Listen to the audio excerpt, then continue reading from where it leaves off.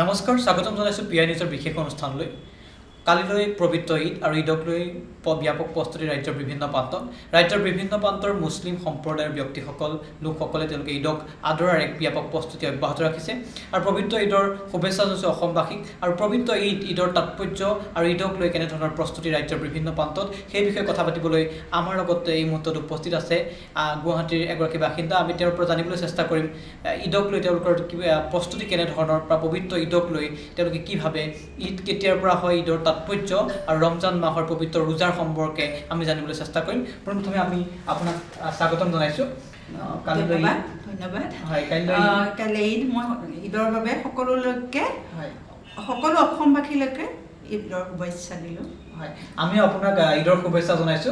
ঈদৰ প্ৰাকখনত পবিত্ৰ ৰমজান মাহ ইতিমধ্যে চলি আছে ৰোজা চলি আছে সেই সন্দৰ্ভত আপুনি কি ক'ব ৰোজা কেনে ধৰণৰ ৰোজা আজি এইমাত্ৰ মই ৰোজা শেষ কৰিছোঁ যে এক মাহ পুৰাই কৰিলোঁ ৰোজাটো কথা হ'ল কি আমাৰ প্ৰত্যেকটো কথাই জুনৰ লৈ পেলাই হয় ৰমজান মাহটো হ'ল ইছলাম ধৰ্মৰ মতে নৱম মাহ এই নৱম মাহৰ জুন দেখাৰ লগে লগে আমাৰ ৰোজা আৰম্ভ হয় ৰোজাটো আৰম্ভ হোৱাৰ আগে আগে আমাৰ এটা নামাজ থাকে এইটো তাৰাবি নামাজ বুলি কয় তাৰাবি নামাজ কৈ সেইটো পঢ়িব তাৰপিছত আমাৰ পুৱতি নিশা খাব খাই পেলাই গোটেই দিনটো লঘোণে থাকি আকৌ পিছদিনাখন আহাৰ গ্ৰহণ কৰিব আহাৰ গ্ৰহণ কৰোঁতে অলপ লঘু আহাৰ কৰিব লাগে যেনে প্ৰথমতে আমি আদা আৰু এনেকুৱা হেৰি খাওঁ আদাটো হজম শক্তি বঢ়ায় আদাই তাৰপিছত আমি খেজুৰ লওঁ খেজুৰ লোৱাৰ পিছত ফল মূল জুচ এনেকুৱা ধৰণৰ গৰম পৰিছেতো সেই ধৰণৰ বস্তুবোৰ আমাৰ বেছি খোৱা হয় সেইখিনি খোৱাৰ পিছত আকৌ আমাৰ তাৰাবি নামাজটো আহি যায় তাৰাবি নামাজটো অহাৰ লগে লগে আকৌ সেইদৰে পঢ়ি এনেকৈ একমাহ আমি পূৰা কৰিলোঁ আৰু অকল যে এয়াই সেইটো নহয় ৰোজা মাহত আমাৰ হেৰি আছে জাকাত ফিত্ৰা এনেকৈ আছে ফিত্ৰাটো এজন গাই প্ৰতি এজন মানুহৰ কিমান তাৰ মূল্য এইবাৰ হেৰি পৰিছে 56 ৰুপিজকৈ পৰিছে এজন মানুহক আমি দিব লাগে নিজৰ হৈ আৰু জাকাতটো হ'ল এটা ইনকাম টেক্সৰ নিচিনা বস্তু সেইটো জাকাত শতকৰা কিমানটা দিব লাগে সেই হিচাপে সেই জাকাতখিনি প্ৰথমতে পাব মানে নিজৰ পৰিয়ালৰ মানুহ দুখীয়া নিজৰ পৰিয়ালৰ তেওঁলোকে প্ৰথম পাব তাৰপিছত হামচায়া যিখিনি ওচৰ চুবুৰীয়া তেওঁলোকে পাব তাৰপিছত অন্য দুখীয়া মানুহবিলাকে পাব আৰু এইটোৰ উদ্দেশ্যটো বৰ মহান কাৰণ কেলে এঘৰ দুখীয়া মানুহৰ ঘৰৰ ঈদ কৰিবলৈ পইচা নাথাকে কিন্তু সেই যিটো জাকাতৰ পইচা পাব সেইটো সেইদিনাখন হয়তো ঈদৰ দিনা সকলোৱে এসাঁজ ভাল কাপোৰ পিন্ধিবলৈ পাব এসাঁজ ভাল খাবলৈ পাব সেই উদ্দেশ্যটোৰে দিয়া হয় আৰু ৰোজাটো আৰু এটা অনুভৱ কৰা হয় আমাৰ মানে আচলতে আমি গোটেই বছৰটো খাই থাকোঁ এটা মাহ আমি নাখাওঁ নোখোৱাৰ কাৰণে কিছুমান শৰীৰৰ ভিতৰৰ যিবিলাক থাকে পাৰ্টছ সেইবিলাকৰ মানে অলপ ৰেষ্ট পায় সেইকাৰণে লঘু আহাৰ কৰিব লাগে পিছত আৰু দুখীয়া মানুহে সদায়ে খাবলৈ নাপায় কিন্তু এঘৰ ধনী মানুহে এদিন নাখালে কেনেকুৱা লাগে সেইটো পূৰা অনুভৱ কৰিব পাৰিলে ৰোজাৰ সেইটোৱে আজি জোন ওলাই কাইলৈ এতিয়া ঈদ হ'ব ঈদৰ কাৰণে প্ৰস্তুতি চলাই আছোঁ হয় এইখিনিতে এটা কথা ক'ব লাগিব বাইদেউ যিটো ৰোজা পবিত্ৰ যেতিয়া এটা মাহ আপোনালোকে ৰোজাৰ নামত কটাই ভবা হয় সাধাৰণতে যে দিনটো নোখোৱাকৈ মানুহে থাকিব লাগে আচলতে তেনেধৰণৰ থাকিলে মানুহৰ কষ্ট হয় বুলি বাকী সকলো মানুহ অনুভৱ কৰে বেলেগ সম্প্ৰদায়ৰ মানুহখিনি অনুভৱ কৰে বহুত কষ্টকৰ হয় যেন অনুভৱ হয় আপুনি কি ভাবে সঁচাকৈ কষ্টকৰ সেইটো কঠোৰ ব্ৰত যথেষ্ট কঠোৰ ব্ৰত এইটো কাৰণ চবেই জানে ইমান গৰমত মানুহে লিটাৰে পানী খায় তাত যদি অকণমান খেপটো ডুকাৰ ভাগিৰে অন্য একোৱে এটোপা পানী খাব নোৱাৰে সেইটো নিজৰ এটা বান্ধোন সেইটো আৰু যিটো ভাবি ল'ম যেতিয়া আমি নিজৰ বান্ধোনটো আমি কৰিম বুলি আমাৰ কাৰণে এইটো অতি সহজ হৈ পৰে তেতিয়া নহ'লে অসুবিধা হয় নেকি অসুবিধা বিশেষ নহয় কাৰণ ইয়াতে ৰোজা ৰাখি আমি যদি একদম নৰ্মেল লাইফষ্টাইল লৈ আছোঁ আমি বনাইছোঁ সিজাইছোঁ খাইছোঁ বজাৰ কৰিছোঁ অফিচ যোৱাসকলে অফিচ গৈছে সেই তেনেকুৱাই যিটো আচলতে বেলেগ ধৰ্মৰ মানুহে হয়তো ভাবিব পাৰে যে এনেকুৱা কিন্তু এইটো অভ্যাস লৈয়ে কথা ৰোজাটো এনেকুৱা নেকি যে আপোনালোকৰ বাধ্যবাধকতা যদি খুব বেছি অসুখ হয় কিবা হয় তেতিয়াহ'লে বেলেগ কথা কিন্তু এনেই নৰ্মেল যিখিনি সুস্থ মানুহ সেইখিনি ৰোজা ৰাখিবই লাগে এটুপি পানী নোখোৱাকৈ থকাটো মানে সম্ভৱপৰ হৈ পৰে সেইটো হয় কাইলৈ যিহেতু ঈদ আমি গম পোৱা গৈছে ইতিমধ্যে আৰবত জোন ওলাইছে বুলি আপুনি ক'লে কাইলৈ ঈদৰ প্ৰস্তুতি কেনেধৰণৰ বা ঈদক কেনেদৰে উদযাপন কৰা হয় ঈদক উদযাপন কৰা হয় আমাৰ প্ৰথমতে এটা ঈদ বুলি ৰাতিপুৱাই গা পা ধুই মেলি সমূহীয়া নামাজ হয় পুৰুষসকলটো নামাজলৈ গুচি যায় ইয়াত আজিকালি মহিলাসকলেও প্ৰায় নামাজলৈ যায় কিন্তু আমাৰ ইয়াতে গুৱাহাটীতে হোৱা নাই এতিয়া নামাজলৈ যায় নামাজৰ পৰা চবেই ইজনে সিজনক আলিংগন কৰে যিটো মুছাফা বুলি কোৱা হয় ঈদৰ কাৰণে ঈদৰ শুভেচ্ছা দিয়ে তাৰপিছত বন্ধু বান্ধৱ সেইটো জাতিভেদ নিৰ্বিশেষে এসাঁজ খোৱা হয় সৰুৱে ডাঙৰক সন্মান কৰি তছলিম কৰে আৰু ডাঙৰেও তেনেকৈ আশীৰ্বাদ দিয়ে দোৱা কৰে সেইটো তেনেকৈ ধৰণে তাৰপৰা খোৱা লোৱা ফূৰ্তি ফাৰ্তা বন্ধু বান্ধৱ মোৰ ইয়াত মানে মই ফ্লেটত আছোঁ এয়া দেখিছাই ফ্লেটত মোৰ মানে গোটেইখিনি যিখিনি নন মুছলিমখিনিও মোক যথেষ্ট সহায় কৰিছে কাৰণ প্ৰত্যেক দিনাখনেই মোলৈ গাখীৰ কল ফল মূল তেওঁলোকৰ বাৰীৰ যদি পাচলি পাইছে ক'ৰবাত গাঁৱৰ পৰা অনা জহা চাউল ৰোজা ৰাখিছোঁ বুলি তেওঁলোকে মোক সদায় দি আহিছে এইখিনি এবছৰে নহয় কাইলৈ মই তেওঁলোকৰ লগত পূৰা থাকিম কাৰণ তেওঁলোক আহিব তেওঁলোকৰ লগত খোৱা লোৱা গোটেইখিনি মই তেওঁলোকৰ লগতেই কৰিম আৰু এনেইতো মই অকলশৰীয়াই কিন্তু তেওঁলোকে মোক বহুত লগ দিয়ে সেইকাৰণে খুব ভাল লাগে পিঠা পনাৰ আয়োজন কৰা হৈছে পিঠা পনা হয়তো বনোৱা হয় পিঠা পনাৰ প্ৰস্তুতি কৰা হয় কেনে ধৰণৰ প্ৰস্তুতি বা পিঠা পনাক লৈ মই এতিয়া যিখিনি কৰিছোঁ গোটেইখিনি আজিয়ে সম্ভৱপৰ নহয় মই কাইলৈ বাকী ৰাখিছোঁ আৰু যিখিনি কৰিছোঁ সেইখিনি হয়তো মই এতিয়া তোমালোকক খুৱাম সেইখিনিৰে যি বনাইছোঁ তাৰে আৰু নিজে বনাই নিজ হাতেৰে বনাই আনক খুৱাইটো খুবেই ভাল লাগে আৰু মই এনেও খাদ্যৰসিক গতিকে কোনোবাক আহিলে মই খুৱাই ভাল পাওঁ বনাই ভাল পাওঁ সেইদৰে চলি থাকে হয় আমাৰো সৌভাগ্য হ'ব বাৰু খাবলৈ পাম কিন্তু এটা কথাতে ক'ব লাগিব ৰোজাত কেনেকুৱা ধৰণৰ আহাৰ গ্ৰহণ কৰা হয় ৰোজাত মানে সাধাৰণতে আমি যিটো পিছনিশা ভাত খোৱা হয় সেইটো অকণমান জহা চাউলৰ অৱশ্যে এটা কথা থকা নথকা ধনী দুখীয়াৰ ইয়াত এটা আহে প্ৰব্লেম পাৰ্থক্যটো আহিব কিন্তু থকা ঘৰে সাধাৰণতে কল গাখীৰ এনেকৈ খায় কেতিয়াবা মাছো খায় মাছটো ৰাতি খায় অকণমান নহ'লে সাধাৰণতে কল গাখীৰ এনেকুৱা ধৰণে খায় গোটেই ৰোজাটো ৰাখে তাৰপিছত গধূলি যেতিয়া আহাৰ গ্ৰহণ কৰিব হয় তেতিয়া অলপ আদা পানী খায় আদা পানীৰে গেছটো ওলাই যায় বুলি কয় তাৰপিছতে খেজুৰ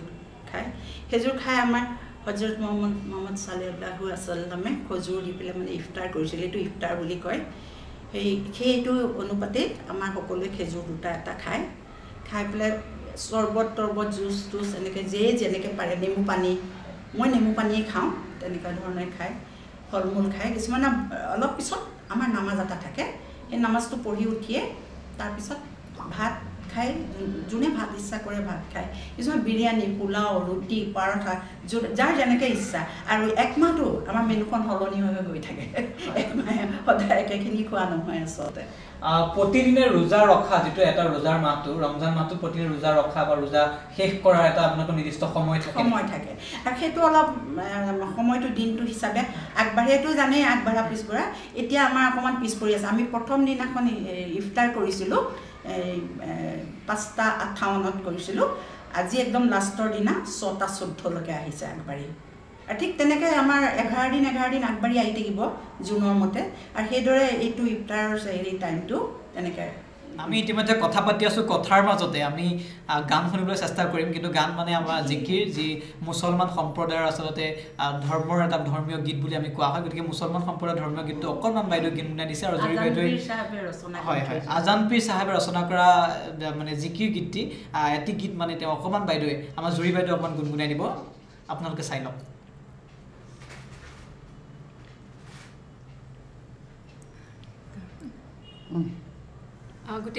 গোটেই মাহ ৰোজা ধৰি মাত চাত কি হৈছে নাজানো ভুল চুক হ'লে মাফ কৰিব যিহেতু এইটো এটা মানে ডিভ'চনেল ছং হয় চ' ভুল হ'লে মাফ কৰিব হয় চাহেব শুনো মই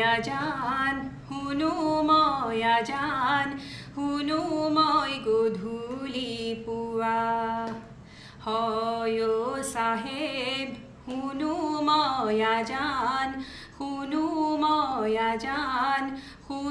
মই গধূলি পুৱা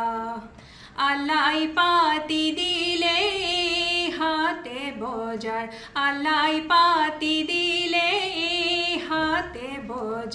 পাতে মোহাম্মদী গাঁও চাহেব শুনো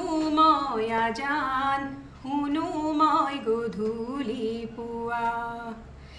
নামক সেৱা কৰে নামেহে আল্লাহ দেৱক সেৱা কৰে দেৱ পুলচাৰৰ হাকু বগাব লাগিব পুলচাৰৰ হাকু বগাব লাগিব চিনুতা নহ'লে কেও চাহেব শুনো মই আজান শুনো মই গধূলি পুৱা হয়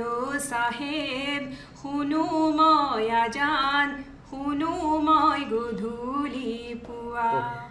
জুৰি বাইদেউক ধন্যবাদ জ্ঞাপন কৰিছোঁ ইমান সুন্দৰকৈ তেওঁলোকে জিকিৰ গাই শুনালে আমাক খুব ভাল লাগিলে আৰু হয়তো দৰ্শকসকলেও ভাল পাইছে খুব সুন্দৰ বাইদেউ গীত গায় আৰু বাইদেৱে প্ৰথমতে নেগাওঁ বুলি কৈছিলে তথাপিতো আমি বাইদেউক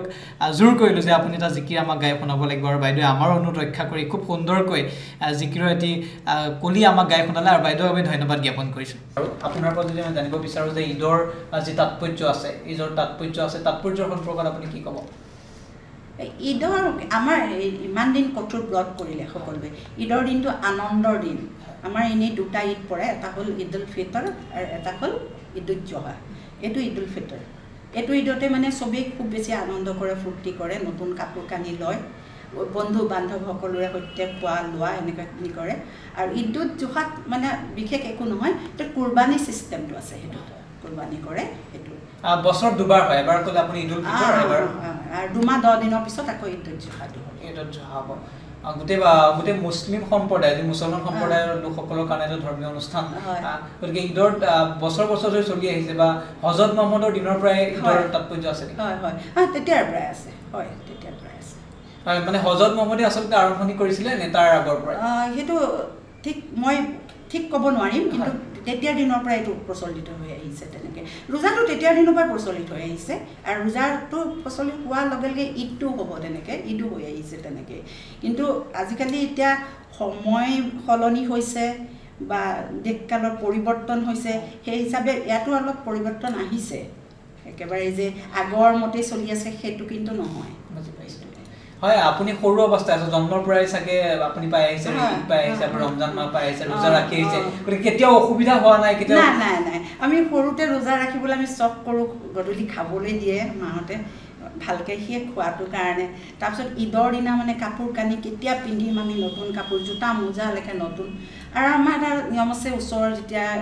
ঘৰত ফুৰিবলৈ যায় তেওঁলোকৰ ঘৰৰ পৰা আমাক পইচা দিয়ে মানে ঈদ বুলি সেইটো ঈদী বুলি কয় সাধাৰণতে সেই ঈদী দিয়ে সেই পইচাটোৰ কাৰণে আমি মানে বিৰাট আশা কৰোঁ আমাক খাবলৈ নাযাওঁ আমি পইচাটোৰ কাৰণেহে যাওঁ তেতিয়া মই 1-2 চলাৰ পৰাই ঈদ খাই আহিছোঁ আৰু এতিয়ালৈকে এতিয়া কিন্তু ল'ৰা ছোৱালীক 100 টকা মিনিমাম 100 টকা দিব লাগে হয় আজি আপোনালোকৰ ৰোজা শেষ নেকি নে আজি শেষ কাইলৈৰ পৰা খোৱা কাইলৈৰ পৰা আপোনালোকে খাব পাৰিব কাইলৈৰ পৰা খাব পাৰিব এতিয়াৰ প্ৰায় আৰু খুলিলে আৰু মোক হয় এটা মাহৰ যি ব্ৰত আমি ক'ব লাগিব তেওঁলোকে যথেষ্ট কষ্ট বুলি কৈছে আৰু বাধ্যবাধকতা আছে বুলি কৈছে আৰু ঈদৰ তাৎপৰ্যৰ কথা বাইদেৱে আমাক যথেষ্ট ক'লে এই মুহূৰ্তত তেওঁলোকৰ নীতি নিয়মৰ কথা ক'লে কিন্তু আমি সাধাৰণতে ভবা হয় যে ৰজা মাহ যিটো ৰমজান মাহ বুলি কোৱা হয় এটা মাহ এজন মানুহে একো নোখোৱাকৈ দিনৰ দিনটো থাকিব লাগে পুৱতি নিশা বা খাদ্য গ্ৰহণ কৰে তাৰপিছত আকৌ সন্ধিয়া গতিকে আমি ভবা হয় সঁচাকৈ এক কঠিন ব্ৰত কিন্তু সেই কঠিন ব্ৰত বাইদেৱে সৰুৰ পৰাই পালন কৰি আহিছে আৰু প্ৰতিজন মুছলমান সম্প্ৰদায়ৰ মানুহে পালন কৰি আহিছে আৰু তেওঁলোকে সেই পবিত্ৰ মাহ বুলি তেওঁলোকে ধৰি লোৱা হয় পবিত্ৰ মাহটোৰ পাছতেই অৰ্থাৎ আজিৰ দিনটোৰ পৰা আজিৰ এটা মাহ তেওঁলোকে সম্পূৰ্ণৰূপে ব্ৰত কৰিলে আৰু আজিৰ দিনটোত ইতিমধ্যে ব্ৰত তেওঁলোকৰ সমাপ্ত হৈছে আৰু কাইলৈ 5 তাৰিখ অৰ্থাৎ কালিলৈ তেওঁলোকে এই পবিত্ৰ ঈদ উদযাপন কৰিব হজৰত মহম্মদৰ দিনৰ পৰাই চলি অহা সেই ঈদ প্ৰজন্মই আদৰি লৈছে আৰু প্ৰতিটো প্ৰজন্মই সময় সাপেক্ষে গ্ৰহণ কৰি আহিছে আৰু তেওঁলোকৰ যি মান মৰ্যাদা তেওঁলোকৰ ঈদৰ পবিত্ৰ ঈদৰ মৰ্যাদাক তেওঁলোকে সদায় অক্ষুণ্ণ ৰাখিছে আৰু মুছলমান সম্প্ৰদায়ৰ লোকসকলৰ এই পবিত্ৰ ৰমজান মাহৰ আজিৰ দিনটোৰ পৰা অৰ্থাৎ শেষ হৈছে কিন্তু এই বাধ্যবাধকতাৰ বিনিময়ত তেওঁলোকে যি এক কঠোৰ ব্ৰত কৰে সেই ব্ৰতে বিজ্ঞানসন্মতভাৱে প্ৰচলিত হৈ আহিছে যে সেই ব্ৰতেই কিন্তু মানুহৰ স্বাস্থ্যৰ বাবে এটা সুফল কঢ়িয়াই আনে আৰু বাইদেউ সেই একেখিনি কথাই ক'লে আমি বাইদেউক এই মুহূৰ্তত ধন্যবাদ জ্ঞাপন কৰিছোঁ আৰু ঈদৰ শুভেচ্ছা আমি শেহতীয়াকৈ পুনৰবাৰ বাইদেউক জনাইছোঁ আৰু অহাকালিলৈ যি হ'ব লগা ঈদৰ বাবে প্ৰতিজন অসমবাসীৰ লগতে প্ৰতিজন মুছলমান সম্প্ৰদায়ৰ লোকক আমি এই মুহূৰ্তত শুভেচ্ছা জ্ঞাপন কৰিছোঁ আৰু অসমীয়া মুছলিম বিভিন্ন সম্প্ৰদায়ৰ ভাষাভাষী লোক একগোট হওক আৰু সকলোৱে এই সম্প্ৰদায়ৰ ভিত্তিত নহৈ পেলাই জাতীয় যি তেওঁলোকৰ পৰম্পৰা সেই পৰম্পৰাত একেলগ হওক আৰু দেখি আহিছোঁ অসমৰ বিভিন্ন প্ৰান্তৰ মুছলিম হিন্দু সকলোৱে মিলি একেলগে ৰোজাৰ শেষ দিনটোত বিভিন্ন প্ৰান্তত উদযাপন কৰিছে আমিও বাতৰি সম্প্ৰচাৰ কৰি আছোঁ আৰু সকলোৱে এনেদৰে মিলাপ্ৰীতিৰ মাজে থাকক এয়া আমাৰ কামনা আমি বৰ্তমান উপস্থিত আছোঁ গুৱাহাটীৰ হেঙেৰাবাৰীস্থিত প্ৰত্যেক পাৰ্কৰ আস্না দৌলা বাইদেউৰ ঘৰত আছোঁ বৰ্তমান সময়ত আমি ইতিমধ্যে আপোনালোকক দেখুৱাই আছোঁ বাইদেউৰ লগত আমি কথা পাতিলোঁ ঈদৰ তাৎপৰ্যৰ কথা আমি পাতিলোঁ কেনেদৰে ৰোজা মাহটো তেওঁলোকে উদযাপন কৰে পবিত্ৰ ঈদক লৈ তেওঁলোকৰ প্ৰস্তুতি কেনেধৰণৰ তেওঁলোকে ৰোজাৰ পিছত কেনেদৰে খাদ্য গ্ৰহণ কৰে বা তেওঁলোকৰ নীতি নিয়মখিনিৰ কথা আমি ইতিমধ্যে পাতিলোঁ আৰু এই মুহূৰ্তত আমি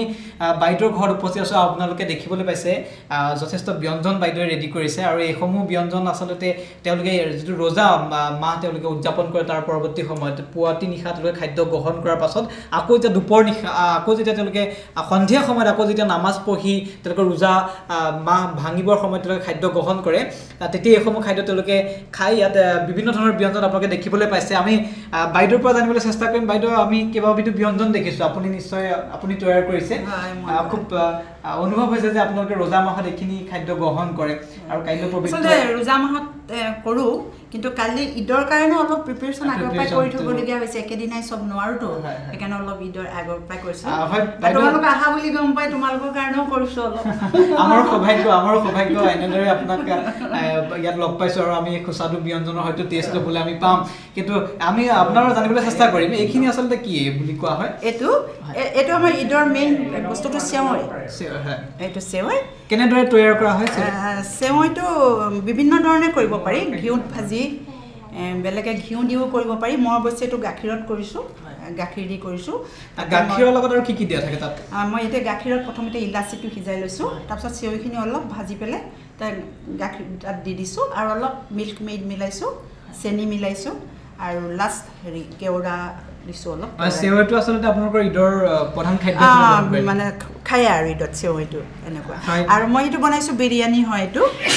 চিকেন বিৰিয়ানী হয় এইটো চিকেন বিৰিয়ানী বনাইছোঁ আৰু তাৰপিছতে এয়া মই আচলতে চব বস্তু এতিয়া মোৰ বনোৱা হোৱা নাই কাইলৈহে কিছু বনাব লাগিব এইটো মই বম্বে কৰাচি হালোৱা এইটোতো প্লেইন কেক এইটো হ'ল ভেজ কাবাব আৰু এইটো হ'ল কণী টফি কণী দি বনাইছোঁ অকল এইটো কেনেদৰে তৈয়াৰ কৰা হয় এইটো কণীখিনি ফিটি ল'ব লাগে খুব ভালকৈ কণী ফিটি ল'লে দুটা কণী ফিটিলে 1 কাপ হৈ যায় খুব ভালকৈ ফিটিলে এতিয়া কণী 1 কাপ আৰু চেনি আৰু একো নাই চেনি আৰু অলপ অলপ মাজে মাজে ঘিউ দি আছোঁ আৰু খুব লৰাই থাকিব লাগে কাৰণ কণীটো পটকৈ মানে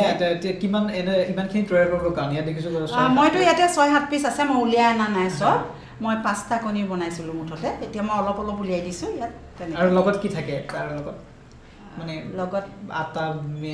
না অকল কণী চেনি আৰু ঘিউ সেই 3 দিয়ে আপুনি তৈয়াৰ কৰে আৰু এইখিনি জুচ দেখিছোঁ এইটো জুচ মই ঘৰতে আমপান্না মই ৰেডি কৰিছোঁ গৰম পৰিছেতো কালি জোন আহিব মানে চবেইটো চাহ খাব হয়তো নিবিচাৰিব মানে ঈদৰ যিখিনি আচলতে আলহী অতিথি আহিব তেওঁলোকক মানে শুশ্ৰূষা কৰিবৰ কাৰণে আপোনাৰ ইমানখিনি প্ৰস্তুত এইটো মানে আমপানা দিছোঁ ইয়াতে মই আমপানা জিৰা জালুক পদিনা চব দিয়া আছে আৰু এইটো ঈদত মানে ৰোজা মাহটো নাখায় তাৰপিছত ঈদত খাই দিলে বেয়া গাটো বেয়া লাগে তেতিয়া এই আমপানাখিনি খাই দিলে বহুতখিনি ভাল লাগিব আৰু হজম শক্তিটো বাঢ়ি যাব তেতিয়া সেইকাৰণে আমপানাখিনিও মই ৰেডি কৰি থৈছোঁ আমি লগত জুৰি বাইদেউ আছে জুৰি বাইদেউ আপোনাৰ কেনেধৰণৰ প্ৰস্তুতি ঈদক লৈ অলপ চলপ কৰিছোঁ কিন্তু আসনাবাৰ লগত আমি টোটেলি মানে পাত্তা নাপাওঁ আৰু বহুত ভাল কুকিং এক্সপাৰ্ট বহুত আছে গুৱাহাটীত তেখেত এজন জনমান্য মানে বহুতে আৰু এক্সপিৰিয়েঞ্চ আছে বহুতখিনি আৰু তেখেতে যে ক'লে এইবিলাক খানা তেখেতে মানে হাতখন লৰাই দিলে আজি মই ফেচবুকত দিছোঁ মই জেলেবি বনাইছিলোঁ এইটো কৈয়ে দিছোঁ মানে খাবলৈ ভাল হৈছে যিহেতু ইফতাৰত খাই মেলি আহিছোঁ আজি কিন্তু মানে বনাওঁতে শ্বেপটো নহ'লে কিন্তু বাহঁতে কি হ'ল হাতখন লগাই দিলে মোক যাদু থকা নিচিনা আৰু খুব বহুত টেষ্টি বনায় বহুত ইন'ভেটিভ বহুত বনায় আমি সাধাৰণতে যিখিনি এনেই আমি চিকেন বনালোঁ মাছ বনালোঁ বা কিন্তু বাহঁতে মানে এই মাছ হৈ পিনে আকৌ বেলেগ ইন'ভেটিভ কিবা এটা বনাই দিলে যিখিনি মোৰ কল্পনাৰ বহুত ওপৰত মানে মই ঢুকিয়ে নাপাওঁ সেইখিনি অলপ বেছি নাই বেছি নাই কোৱা আপুনি এতিয়া দেখিব গুৱাহাটীত বুলি নকওঁতে অসমতে আমাৰ মই চিনি পোৱাৰ ভিতৰত বহুত কেইগৰাকী আছে অসমৰ ভিতৰত জুমি বাহঁত আছে জিনাইদা বাহঁত আছে এনেকুৱা নাম আপোনালোকে পাইছে চাগে মানে বাকী বহুত আছে যদিও আমি মানে খাব পাই থাকোতো মাজে মাজে সেইকাৰণে মানে গম পাওঁ আৰু বাইদেউ ঈদক লৈ নতুন পৰিকল্পনা প্ৰস্তুতি কিবা আছে নেকি পৰিকল্পনা মানে বৰ্তমান মই ৰাজনীতিতে অলপ গুচি গৈছো তাৰমানে ইমান হিন্দু মুছলিম কৰিছে কিন্তু আমাৰ লগত তেনেকুৱা একো নাই আমাৰ আজিও ঈদ বুলি ক'লে আমাৰ মেজৰিটিটো হিন্দু মানুহে আমাৰ ঘৰলৈ আহে এই বস্তুটো এই পৰম্পৰাটো যাতে চলি থাকে এইটো নহয় যে বিহু হ'ল বুলি অকল হিন্দুৰ ঘৰত হিন্দু বা ঈদ হ'ল বুলি অকল সেইটো হোৱাও নাই আৰু নহয় কিন্তু এই ৰাজনীতিক ফালৰ পৰা কৈছো এনে অকল হিন্দু মুছলিম কিবা কিবি অলপ কৰি দিছে যিটো আমি ফেচবুকত এনি টাইম পাই থাকো তো তেনেকুৱা হ'ব নালাগে চবেই নিজৰ ধৰ্ম ভাল পায় আনৰ ধৰ্মক ৰেছপেক্ট দিব লাগে মোৰ হিচাপত সেইটো তেনেকুৱা আমাৰ মানে এইটো এনো আমাৰ যিটো চৰিত্ৰ মানে নবীজীয়ে আমাক কৈ যোৱা কথা যে তুমি তোমাৰ ধৰ্ম কৰা কিন্তু আনৰ ধৰ্মক তুমি নিন্দা নকৰিবা সদায় আঁকোৱালি ল'বা সেইটোৱে না আমি বিচাৰো আমি দেখিছো আমি ইতিমধ্যে বাতৰি সম্প্ৰচাৰ কৰিছো বিভিন্ন সময়ত দেখা গৈছে ইফতাৰ পাৰ্টিসমূহত হিন্দু মুছলিম উভয় সম্প্ৰদায়ৰ লোক একেলগ হৈ গতিকে এনেদৰে হোৱাটো আমিও বিচাৰো সেইটো হয় অসমবাসী ৰাইজক কিবা জনাব যিহেতু আপোনালোকৰ পবিত্ৰ ঈদ কালিলৈ কিবা আপোনাৰ ক'ব লগা মনৰ ভাৱ শুভেচ্ছা জ্ঞাপন কৰিছো সকলো অসমবাসীলে শুভেচ্ছা জ্ঞাপন কৰিছো সবেই যাতে এনেকৈ শান্তি সম্প্ৰীতিৰে আমি মিলা প্ৰীতিৰে এনেকৈ ঈদ বুলি নহয় ঈদ বিহু হোলী পূজা সব মানে এনেকৈ যাতে আমি চেলিব্ৰেট কৰি থাকিব পাৰোঁ যাতে মানে কোনো ব্যাঘাত যাতে নহয় আৰু মই সেইটো ক্ষেত্ৰত গৌৰৱ অনুভৱ কৰোঁ মই এইটো বহুত ডাঙৰ ফ্লেট দেখিছাই ইয়াতে যিখিনি মানুহ আছে তাত হিন্দু মুছলিম বেংগলী ভাষা বা কিবা একো নাই চবেই মানে প্ৰত্যেকটো হেৰিয়ে পুৰা ধৰণে পাতে আৰু আমি চবতে জইন কৰোঁ তেনেকৈ আৰু সেইটো কাৰণে মিলা প্ৰীতিটো বাঢ়ি গৈছে আচলতে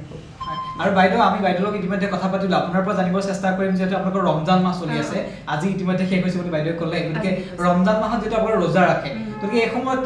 আপোনাৰ কেনেকুৱা অনুভৱ কষ্ট হয় নেকি যে এনেকুৱা আপুনি দিনটো যিহেতু নেখোৱাকৈ থাকিব লাগে প্ৰথম 2 এদিন অকণমান পানী পিয়াটো অকণমান লাগে কিন্তু এইবাৰ একোৱে মানে ফিল নহ'লে সঁচা কথা কৈছোঁ কাৰণ এইবাৰ বতৰে মানে সম্পূৰ্ণ আমাক মানে সহায় কৰিলে কাৰণ বতৰটো ইমানেই ধুনীয়া কৰিলে সাধাৰণতে মে' মাহ বুলি ক'লে অকণমান আমাৰ মনত ভাৱ হয় যে ৰ'দ বা গৰম বেছি হ'ব কিন্তু তেনেকুৱা একো ফিল হোৱা নাই মানে আৰু এতিয়া মানে এনেকুৱা লাগিছে যেন আৰু 2 মাহমান ৰোজা ধৰিহে দিম নেকি মানে একো ফিলেই নোহোৱা হৈ গৈছে বেলেগ সম্প্ৰদায়ৰ মানুহবিলাকৰ কাৰণে এটা আশ্চৰ্যকৰ বিষয় যিহেতু দিনটো এটুপি পানী নোখোৱাকৈ থকাটো অসম্ভৱ কোনোবা পৰিলক্ষিত হয় মানে আপোনালোকৰ সেইটো ফিল কেতিয়াও নহয় সেইটো আমাৰ একচুৱেলি বেলেগ সম্প্ৰদায়ৰ মানুহে এইটো ভাবিব পাৰে যে মুছলিমে এইটো কৰে বুলি কিন্তু সিহঁতি যদি এনেকুৱা এদিনমান কৰি চাই ন এইটো ডিফাৰেঞ্চটো নাপাব কিন্তু হেৰি হিন্দু ধৰ্মতো এনেকুৱা ব্ৰত আছে কোনো নোখোৱাকৈ থকাটো মই পাইছোঁ মোৰ বন্ধুবিলাকে কিছুমানে কৰে সেইটো কৰিছে ঠিক আছে বাইদেউ আপোনালোকৰ আমি দেখিছোঁ সুস্বাদু ব্যঞ্জন আমাক বনাইছে আৰু আপোনালোকে বিভিন্ন প্ৰস্তুতি কৰি আছে যিহেতু কাইলৈ ঈদ গতিকে আপোনালোকক আমি ধন্যবাদ জনাইছোঁ আমাক ইমানকণ সময় দিয়াৰ বাবে আৰু আমাক ইয়ালৈ আমন্ত্ৰণ জনাই আপোনালোকে 2 এষাৰ কথা ক'লে আমি পাতিবলৈ আমি সুবিধা পালোঁ আৰু আমি অসমবাসী ৰাইজক আমি পবিত্ৰ ঈদৰ এই মুহূৰ্ততে শুভেচ্ছা জ্ঞাপন কৰিছোঁ আৰু দুগৰাকী বাইদেৱে জুৰি বাইদেউ আমাৰ লগত উপস্থিত আছে দুগৰাকী বাইদেৱে আমাক ইমান সুন্দৰকৈ তেওঁলোকে মনৰ ভাৱ ক'লে তেওঁলোকে ঈদৰ তাৎপৰ্যৰ কথা ক'লে আৰু এই মুহূৰ্তত সুস্বাদু ব্যঞ্জন আমাৰ আগত দেখুৱাইছে আৰু তেওঁলোকে আমাক জানিবলৈ দিছে কেনেদৰে বনোৱা হয় বা এই ব্যঞ্জনখিনি কেনেদৰে ব্যৱহাৰ কৰা হয় কেতিয়া খোৱা হয় গতিকে আমি তেওঁলোককো ধন্যবাদ জনাইছোঁ আৰু অসমবাসী ৰাইজক পুনৰবাৰ ঈদৰ শুভেচ্ছা জনাই আমি আমাৰ আজিৰ অনুষ্ঠানৰ পৰা ইমানতে বিদায় লৈছোঁ আমাৰ ফালৰ পৰা জুৰি মোৰ আমাৰ ফালৰ পৰা হয় বাইদেউ আৰু তোমালোক আহিলা আজি আমাৰ লগত লগ দিলা তাৰ কাৰণে তোমালোকৰো বহুত ধন্যবাদ হয় দুগৰাকী বাইদেউ অসমবাসী ৰাইজক ঈদৰ শুভেচ্ছা জ্ঞাপন কৰিছে আমাৰ যোগেদি PI নিউজ প্ৰথম পাইছোঁ এইটো তেওঁলোকৰ মানে তেওঁলোকৰ শুভেচ্ছা থাকিল দীৰ্ঘায়ু হওক আৰু আগবাঢ়ি যাওক তাৰ বাবে আমাৰ আশীৰ্বাদ দুয়োগৰাকী বাইদেউক ধন্যবাদ জনাইছোঁ তেওঁলোকে অসমবাসী ৰাইজক ঈদৰ শুভেচ্ছা জ্ঞাপন কৰিছে আৰু আমিও অসমবাসী ৰাইজক ঈদৰ শুভেচ্ছা জ্ঞাপন কৰিছোঁ আৰু দুয়োগৰাকী মৰমৰ বাইদেউক আমিও এই মুহূৰ্তত ধন্যবাদ জ্ঞাপন কৰিছোঁ আৰু আজিও ইমান অনুষ্ঠানৰ পৰা আমি ইমানতে বিদায় লৈছোঁ ধন্যবাদ